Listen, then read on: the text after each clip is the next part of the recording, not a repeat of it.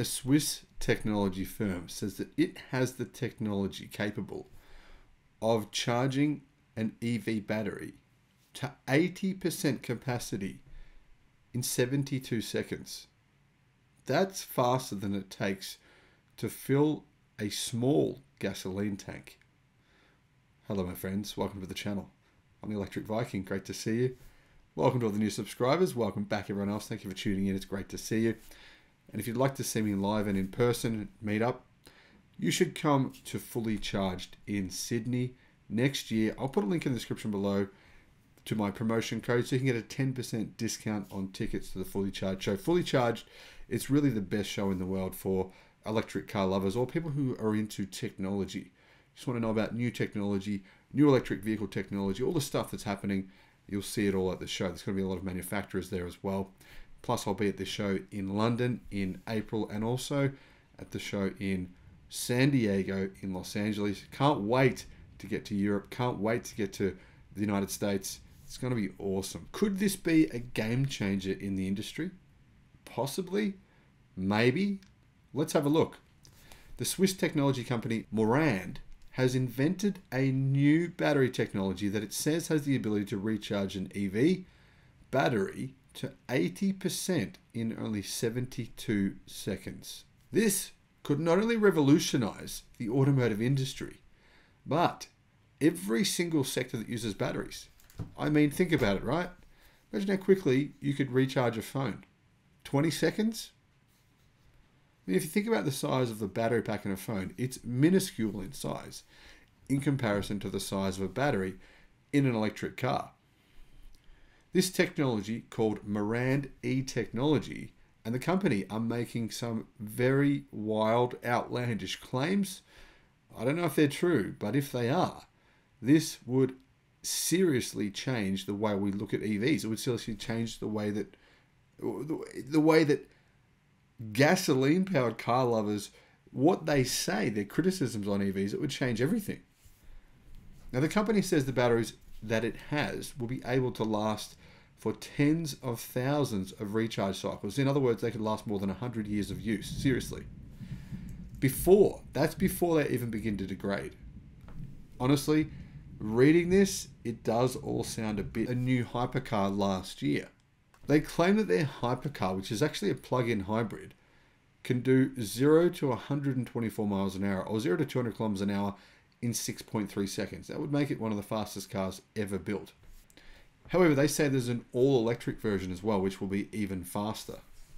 And apparently it'll have 2,000 horsepower and be able to charge the battery in only 12 minutes because this is the reason that it can only charge to 12 minutes is apparently this is their old battery technology, but their new battery technology, which should be out within a few years, will be able to do it much, much faster. Now, even more incredible is this electric supercar they say that they're making can do 249 miles per hour. That's 400 kilometers an hour. How does it all work? The company's technology works by using hybrid ultra capacitor cells from the company SEC SA in combination with advanced controllers to safely achieve high levels of battery performance. I actually made a video about this kind of technology recently. I'll put a link in the description below to that video. You can hear about how that technology actually works. Independent testing by Geotechnology has shown that the E-Tech can recharge a 7.2 kilowatt hour battery to 98% capacity in 120 seconds. That's 2 minutes.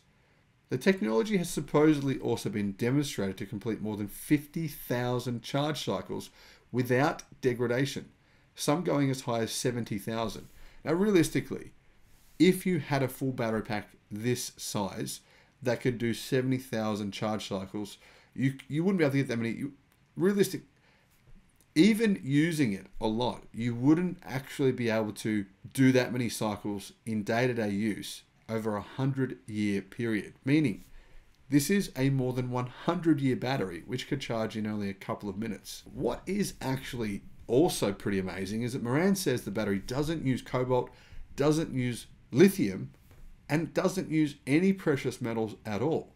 It's mainly comprised of aluminium, graphene, and carbon. Now, the company has plans to partner with another company to produce the actual units, and the company wants to ramp up production as soon as possible to lower the price of this technology. It will be very expensive when it first comes out, but as you can imagine, everything comes down in cost when it's mass manufactured and over the period of time as well. Since this technology is claimed to last much longer than conventional batteries, in fact, it's claimed to last about 1,000% longer, there's a decrease in long-term cost as well. The firm says this is a game-changing battery. The firm sees this technology as game-changing, and I'll have to agree if it actually works in any application requiring fast, frequent charges. These include cars, electric bikes, e-scooters, robotics, agricultural technology, defense, rail, mining technology, and many more. The company is currently attempting to scale production and seeking additional investment from partners, mentioning it wants to partner with companies that have specific or niche applications. Now, has anyone seen it work in the real world? Well, not really. It all sounds very, very promising, but that's about it. Until we actually see this technology in the real world being independently tested by reviewers and external publications, then it's hard to know exactly if this is true or it's not true, or exactly how much this technology can be scaled to be mass produced. Now, right now, the amount of time it takes an electric car to recharge is definitely a mark against them, according to some people who say EVs are not the future still, which is crazy. But charging speeds are getting faster. Independent of this technology, some of the biggest battery companies in the world are continuing to improve their battery technology, and car manufacturers are increasing fast charging speeds almost every single year. So whether or not this technology plays out, the industry is heading in that direction regardless. Hopefully, Moran is able to get this technology out to the public and mass manufacture it. That would be amazing. I recently reported on NASA's fast charging technology and how that could change the industry as well. I believe NASA's technology, though, is independently verified and possibly much more legitimate than this is. So I'll put a link in the description below to that video. If you haven't already seen it, check that out. It's fascinating stuff. NASA has some geniuses working on fast charging technology, which very well may massively change the entire electric vehicle industry. And once and for all, make gasoline cars extinct, and all the naysayers have to keep their mouths shut. Thank you for watching, my friends, and let me know, what do you think about this? Could this actually happen?